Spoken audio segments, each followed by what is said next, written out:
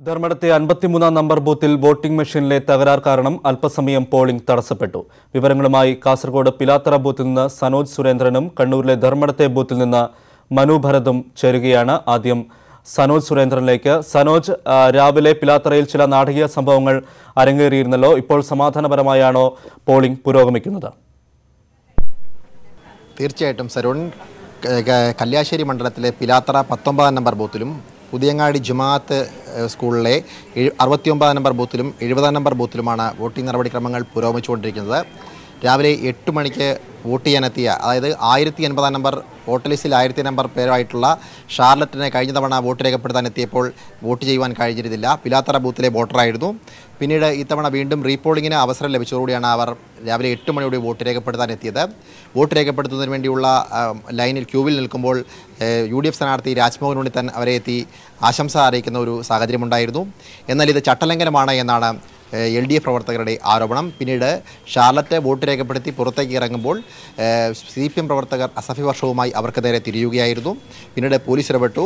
മാധ്യമപ്രവർത്തകർക്കെതിരെയും CPM പ്രവർത്തകരുടെ അസഭ്യവർഷമുണ്ടായി.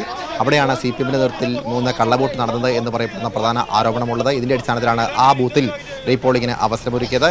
ഇപ്പോൾ നമ്മളുള്ളത് പുതിയങ്ങാടി ജുമാഅത്തിലെ 70-ാം നമ്പർ ബൂത്തിലാണ്. ഇവിടെയാണ് ലീഗ് പ്രവർത്തകർ കള്ളവോട്ട് രേഖപ്പെടുത്തിയത്. മുമ്പ് ഇവിടുത്തെ 2 ബൂത്തുകളിലാണ് ലീഗിൻ്റെ പ്രവർത്തകർ കള്ളവോട്ട് രേഖപ്പെടുത്തിയത്. ഇവിടെയും 3 വോട്ടുകൾ കള്ളവോട്ട് രേഖപ്പെടുത്തിയെന്നാണ് കണ്ടെത്തിയിട്ടുള്ളത്. ഇതിൻ്റെ അടിസ്ഥാനത്തിലാണ് ഇവിടെ റീപോളിങ്ങിന് അവസരമൊരുക്കിയത്. ഇന്നലെ വിവാദപരമായ പ്രസ്താവന MB ജയരാജൻ്റെയും PK ശ്രീമതിയുടെ ഭാഗത്തുണ്ടായ വിവാദപരമായ പ്രസ്താവനയുമായി ബന്ധപ്പെട്ടുകൊണ്ട് ഏറെ ചർച്ച ചെയ്യപ്പെട്ട ഒരു വിഷയമായിരുന്നു. മുഖാവരണം ധരിച്ചുകൊണ്ട് വോട്ട് ചെയ്യാനെത്തുന്നവരുടെ മുഖാവരണം മാറ്റിയ ശേഷം മാത്രമേ വോട്ട് രേഖപ്പെടുത്താൻ അനുമതി നൽകാവൂ എന്നായിരുന്നു ഇവരുടെ രണ്ടുപേരുടെയും പ്രസ്താവന. ഇതുമായി ബന്ധപ്പെട്ടുകൊണ്ട് ഈ ബൂത്തുകളിൽ, ഈ 2 ബൂത്തുകളും, അതായത് 69-ാം നമ്പർ ബൂത്തിലും 70-ാം നമ്പർ ബൂത്തിലും നിരവധി ആളുകൾ ദൃശ്യങ്ങളിൽ കാണുന്നത് പോലെ തന്നെ മുഖാവരണം ധരിച്ചുകൊണ്ടുള്ള നിരവധി ആളുകളെ നമുക്ക് ദൃശ്യങ്ങളിൽ കാണാം. എന്നാൽ വോട്ട് രേഖപ്പെടുത്തുന്നതിന് വേണ്ടിയുള്ള നീണ്ട നിരയും ഇവിടെ കാണാം. ഇങ്ങനെ മുഖാവരണം ധരിച്ച ആളുകൾ വോട്ട് രേഖപ്പെടുത്തുന്നതിന് വേണ്ടി പോളിംഗ് സ്റ്റേഷനിലേക്ക് കടന്നില്ലുമ്പോൾ മുഖാവരണം മാറ്റിയ ശേഷം മാത്രമാണ് വോട്ടിംഗ് നടപടിക്രമങ്ങൾ പുരോഗമിച്ചുകൊണ്ടിരിക്കുന്നത്. ഈ 69-ാം നമ്പർ ബൂത്തിൽ 2 വോട്ടുകൾ ചെയ്യുവാൻ വേണ്ടി വേറെ ആളുകൾ എത്തിയതുമായി ബന്ധപ്പെട്ടുകൊണ്ട് ചില ആക്ഷേപങ്ങൾ ഉയർന്നിരുന്നു. ഈ ആക്ഷേപങ്ങളുമായി ബന്ധപ്പെട്ടുകൊണ്ട് ആക്ഷേപത്തിൻ്റെ ഭാഗമായി വോട്ട് ചെയ്യാൻ എത്തിയവർ മടങ്ങുന്ന ഒരു സാഹചര്യമുണ്ടായി. ഒപ്പം ഈ ബൂത്തിൽ രാവിലെ UDF പ്രവർത്തകരും LDF പ്രവർത്തകരും തമ്മിൽ ചില വാക്കുതർക്കങ്ങളുണ്ടായിരുന്നു. ഇരുഭാഗത്തു നിന്നും പ്രവർത്തകരെ, വോട്ട് ചെയ്യുവാനുള്ള പ്രവർത്തകരെ വാഹനത്തിലെത്തിക്കുന്നതുമായി ബന്ധപ്പെട്ടുള്ള തർക്കമാണ് ചില വാക്കുതർക്കത്തിലേക്ക് പോയത്. പിന്നീട് പോലീസ് ഇടപെട്ട സ്ഥിതിഗതികൾ നിയന്ത്രിക്കുകയായിരുന്നു. ഇപ്പോൾ വളരെ സമാധാനപരമായ രീതിയിൽ വോട്ടിംഗ് നടപടിക്രമങ്ങൾ പുരോഗമിച്ചുകൊണ്ടിരിക്കുകയാണ്.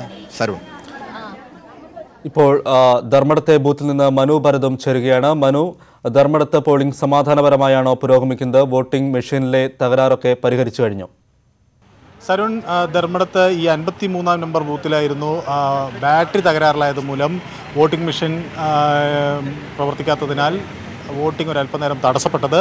അത് പുതിയ മെഷീൻ കൊണ്ടുവരികയും മോക്കൗട്ട് വീണ്ടും ചെയ്ത് അത് വീണ്ടും അതിൽ വോട്ടിംഗ് ആരംഭിച്ചിരിക്കുന്നു. ഇപ്പോഴും ഈ ക്യൂ നമുക്ക് ഇവിടെ കാണാൻ കഴിയും. ഈ ബൂത്തിനകത്ത് സ്ത്രീകൾ വലിയ തോതിൽ ഈ പോളിംഗ് ബൂത്തിൽ എത്തി വോട്ട് രേഖപ്പെടുത്തുന്നതിൻ്റെ ദൃശ്യങ്ങൾ നമുക്ക് കാണാൻ കഴിയും. ഈ 2 ബൂത്തുകൾ, ധർമ്മടത്തുള്ള 2 ബൂത്തുകൾ നിരവധി മുതിർന്ന പൗരന്മാർ, സീനിയർ സിറ്റിസൺസ് നല്ല രീതിയിൽ ഈ പോളിംഗിൽ പങ്കെടുക്കുന്നുണ്ട്. കമ്പാനിയൻ വോട്ട് രേഖപ്പെടുത്താൻ അവർക്കൊപ്പം സഹായികളെയും കൊണ്ടാണ് പലരും ഈ പോളിംഗ് ബൂത്തിലേക്ക് എത്തിയിരിക്കുന്നത്. ഓരോ വോട്ടറെയും നല്ല രീതിയിൽ അവരെ സഹായിക്കുകയും അവരെ ബൂത്തിൽ എത്തിക്കുകയും വോട്ട് രേഖപ്പെടുത്താനുള്ള ശ്രമങ്ങൾ ഇവിടെ നടക്കുന്നു. എല്ലാവരും തന്നെ ഇതിൽ നല്ല രീതിയിൽ പങ്കെടുക്കുന്നതിൻ്റെ ദൃശ്യങ്ങൾ കാണാം. കണ്ണൂർ ജില്ലയിലെ 6 മണ്ഡലങ്ങളിൽ മൊത്തം 40% പോളിംഗ്